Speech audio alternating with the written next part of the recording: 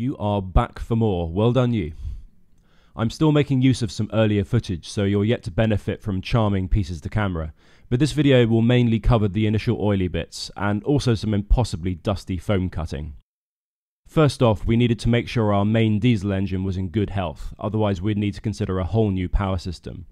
Although having had practically no running hours, engines don't enjoy being sat idle for years, so we enlisted a professional to give it a once-over.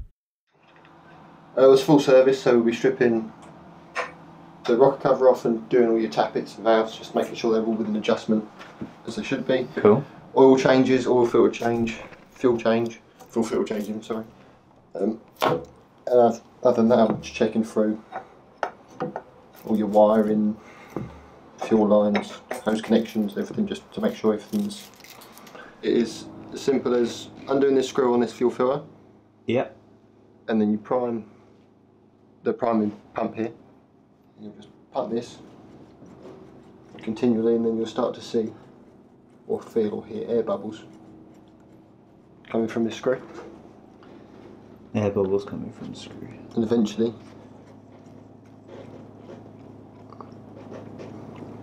what are we waiting for?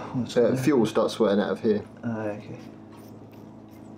We were pretty chuffed that we'd ended up with one of the larger Bukh Lifeboat engines, which was a win for a couple of reasons. Chiefly that they're famously reliable, but also running a 48 horsepower engine at the lower end of its power curve should mean better fuel economy compared with wringing the neck of a smaller underpowered motor.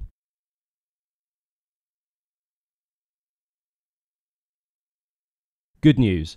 Aside from the cosmetic dings and surface corrosion from a few years of storage, Alan's DV48 was awarded a clean bill of health.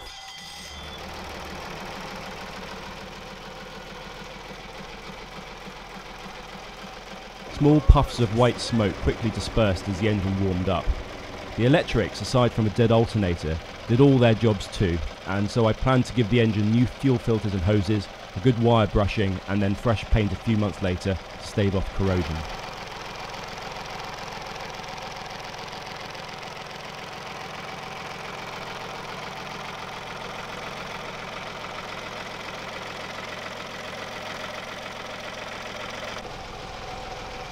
The boat is partially insulated, and that foam also performs the task of making it fundamentally buoyant. That means, although you may be slightly irritated, if someone were to chop the boat clean in half whilst at sea, both halves would stay afloat. We needed storage though, and calculated we could lose roughly a cubic metre or so of foam without much worry. Then the voids could be converted into locker space. The job was unpopular, fiddly, repetitious, and with clouds of dry foam dust. But in the end we had cavities which could be boxed in later and hatches fitted too. We kept the larger blocks as we'd need them later on, and the special grade closed cell foam is scandalously expensive. That's it for now. Next time, Alan gets wet.